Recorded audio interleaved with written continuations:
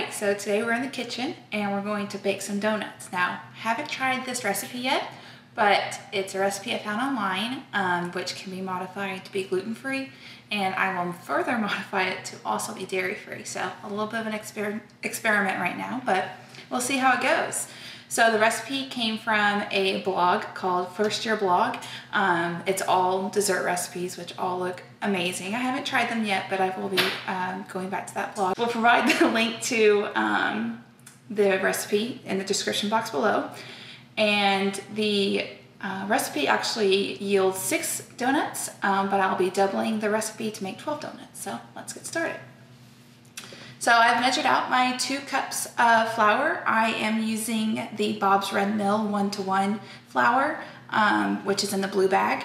It's a great, very versatile gluten-free flour. So I will be adding my sugar,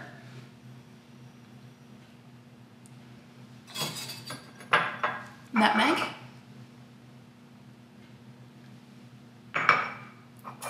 baking powder, and salt. I'm going to give that a good whisk. Mix it all together and get everything evenly distributed.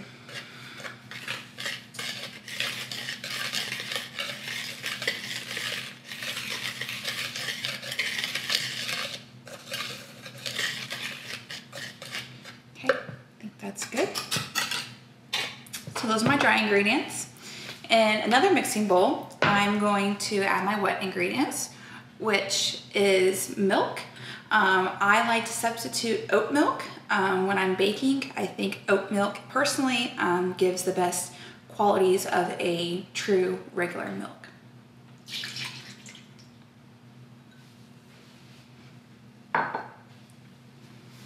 Got 2 eggs.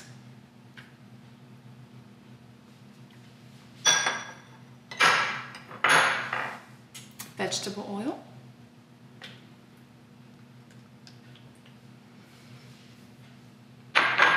and vanilla extract.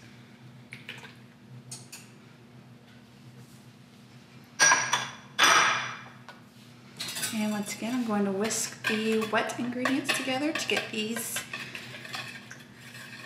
evenly distributed.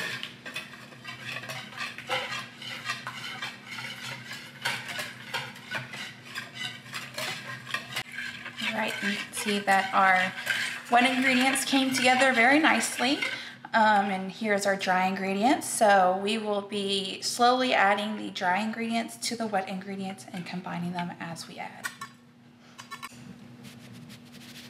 Starting off with just a little bit of that dry mixture just to see how things start to come together as we combine the two.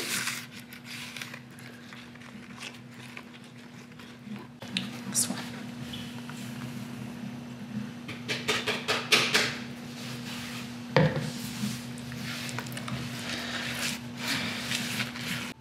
Okay, so now we have our fully combined dough mixture. It actually turned out to be a little bit thicker than what I was expecting, but the instructions for the donuts themselves instruct to pipe the mixture into a donut pan.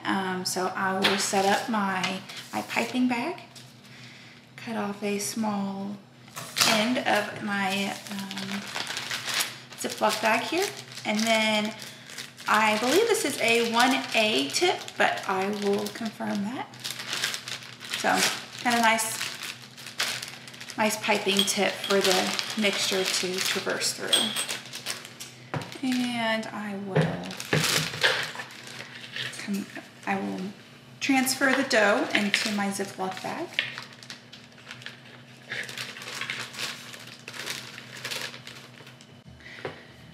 So now I've got my dough mixture transferred over, and I do have 2 pre-greased donut pans.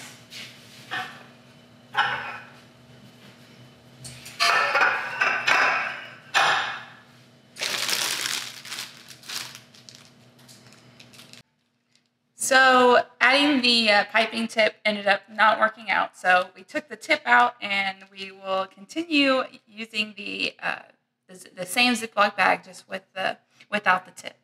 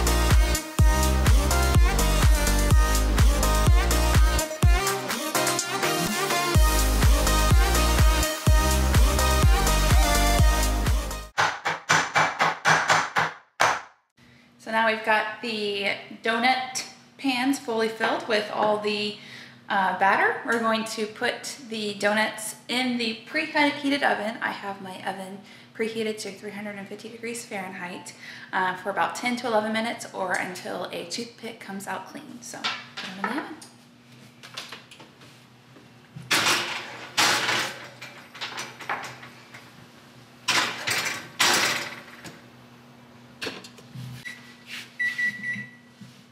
So our 10-minute timer has elapsed, so let's check on how we're doing here.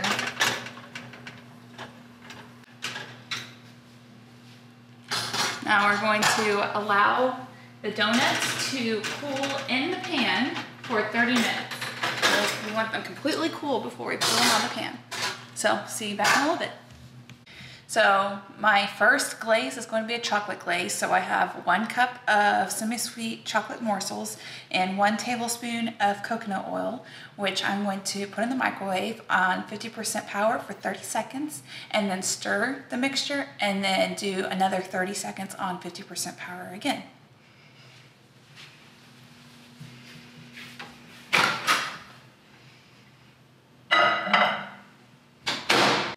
Right, the first 30 seconds has elapsed, so go ahead and give this a stir.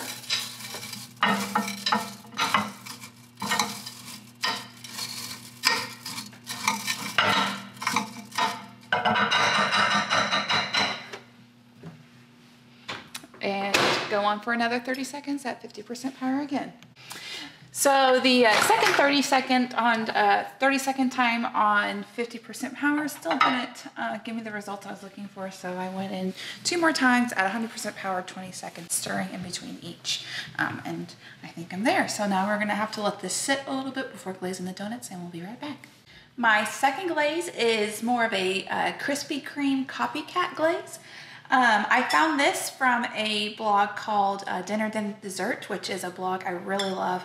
Some great copycat recipes, so you should check it out. But I've got 2½ cups of powdered sugar, 1/4 cup of oat milk, and 1/4 cup of light corn syrup. So before putting this in the microwave, I'm just going to give this a little stir.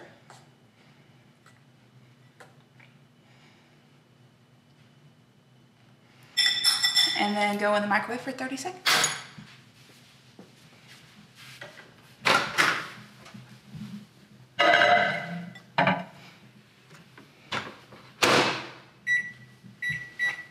So our Krispy Kreme copycat glaze has been in the microwave for 30 seconds on full power, and we're gonna give it a stir and see how it turned out. Oh, nice.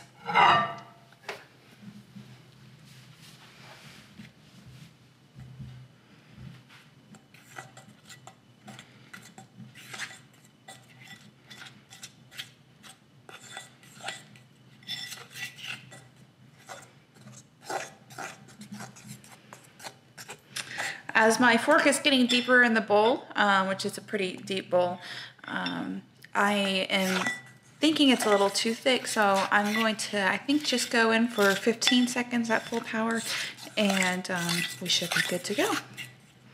So the 15-second timer has elapsed, and I believe this glaze will be in good shape. And additionally, my timer for the chocolate glaze to let it cool a little has also ended, so we can start glazing. All right, so I've got my chocolate glaze. I have my Krispy Kreme copycat glaze, and my plan is to do 6 donuts in the chocolate with sprinkles, 6 donuts in the Krispy Kreme glaze, and maybe some of them with sprinkles as well. So we'll see how it goes. Take my first donut, dip it in the chocolate glaze. Ooh. And let's go straight into the sprinkles. Wow, look at that. Okay, let's keep going.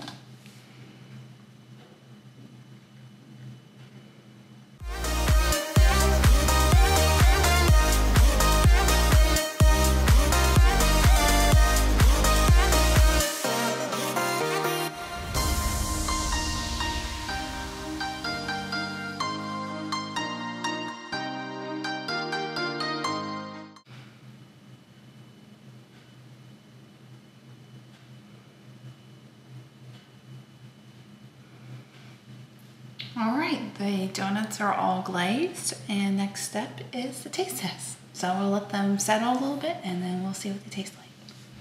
So now that I've got the kitchen cleaned up, it's time to see how they turned out.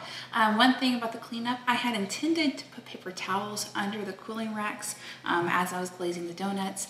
That did not happen. It made a mess on the counter. It was cleaned up, but just maybe a tip if you do these yourself, to put paper towels under the cooling rack just to make it a little bit easier on yourself. So let's see how it turned out.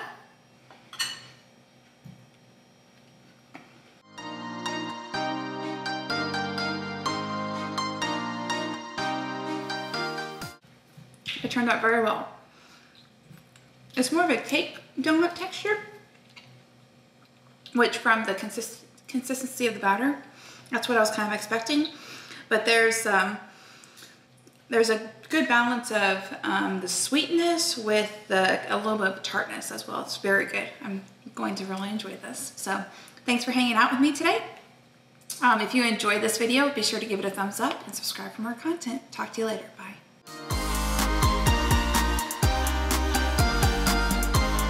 Link to, we'll provide the link to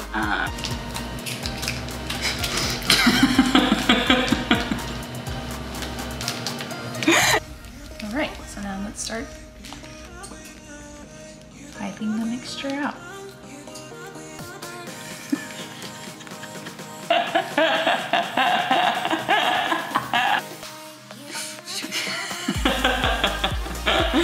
Oh man.